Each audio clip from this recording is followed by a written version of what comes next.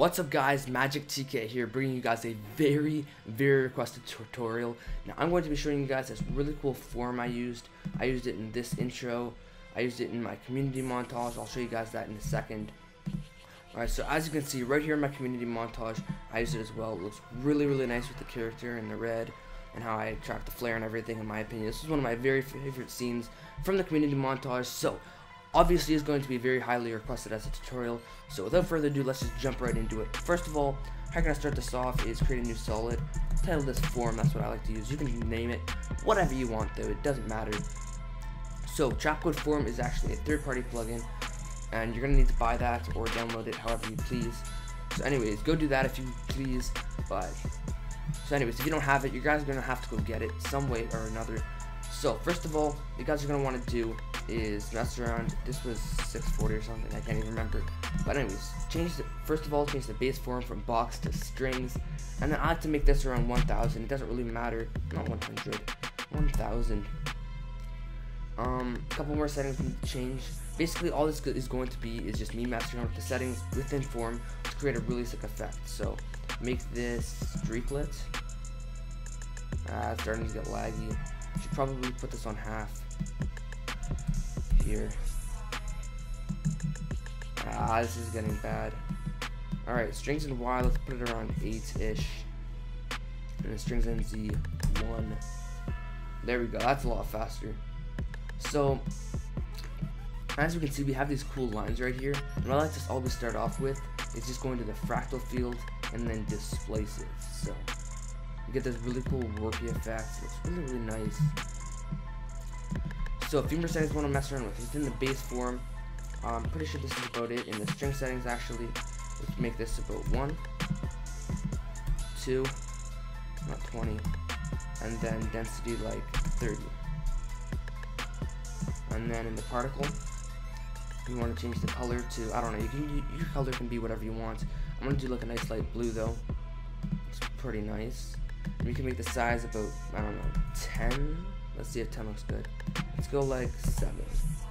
Yeah, looks nice.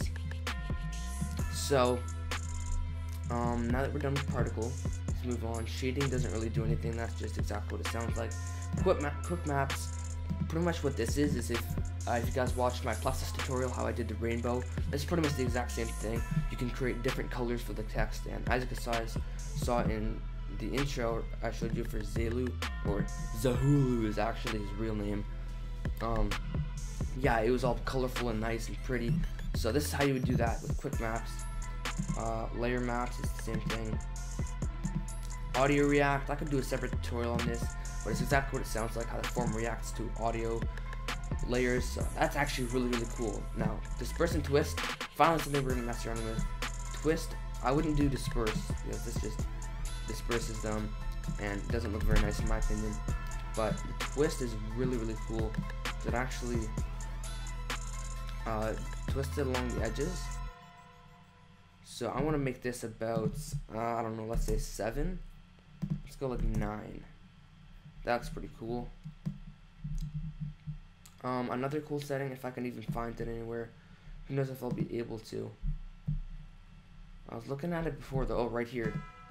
So we want to taper the opacity to smooth, and that basically does this cool effect, but I don't know, that's optional. I'm going to leave it off for now. So kaleidoscope this is where all the magic comes in, the Togs magic comes in actually. So we want to set this to vertical.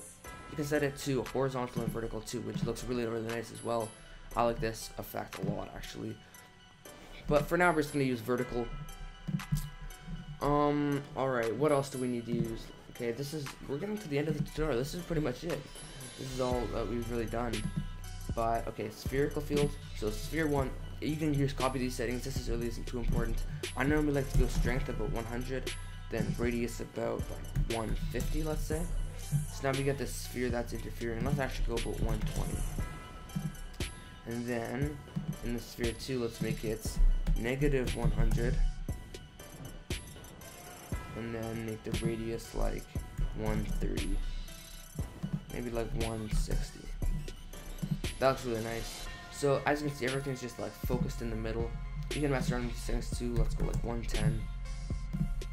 So yeah, everything's just focused in the middle now. It looks really nice. Also in fractal fields, you want to change the flow X. This is where all the magic happens. This is cool animations that you get when you preview it, like, because everything looks like it's either going to the middle or going away from the middle if you're negative. So that looks really, really nice. Another cool thing, you wouldn't want to apply this to the form layer directly, but you could do like a CC lens on your layer in general and warp the edges. Something like that would look really cool. Anyways, you don't have to use that. That's just a suggestion if you guys want to mess around, bringing new ideas to light. So, that's pretty much the entire tutorial. Like I said, what you guys want to do is just take everything I've taught you and just mess around with create something that's completely your own, completely original, something that looks insane, and you've done it all by yourself. Because if your thing looks exactly like mine, then it's gonna look kind of cheap, kind of unfair, and it's gonna look like you just copied me. So make sure you guys are using your own stuff. I'm not even just saying that so that nobody copies me, but it'll look so much better if it's your own creative effects, and that comes from the heart. I'm just saying that. So yeah, this looks pretty cool what we've created so far. Obviously it's not exactly like what I've showed you, but it's pretty similar. You guys can mess around to create whatever you want. You can even mess around with like the rotation if you wanted to create like an effect like that. Looks really cool. And all this stuff is animatable too, so like you could keyframe the X rotation if my computer even lets me.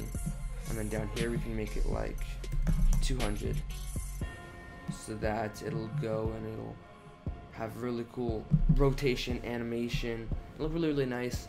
And last thing before I go, this tutorial is almost over. Since Form is a 3D plugin, you can just create a camera and you can track the camera first of all if you wanted to, and then the camera will actually work with Form. So if we take our camera tool and we rotate it, as you can see, Form interacts with the 3D layouts and the camera and all of that. So we can do some really cool stuff. This could be like a laser beam or something. Like, look how cool this looks. This looks really, really nice. How it rotates around it all. But anyways, that's about it for this tutorial. Hope you guys learned something. Hope you guys can screw around, mess about, and create something really, really sick for yourselves. If you guys think you've created something cool, make sure to send it to me on Twitter. I'll retweet it if I like it, stuff like that. But that's about it for this tutorial. I really do hope you guys enjoyed this. Like I said, this is a very highly requested one. So leave a like if you did. I would deeply appreciate it. But anyways, that's about it. That's about it. Hope you guys enjoyed this. As always, thanks for watching. Have a great day. Bye.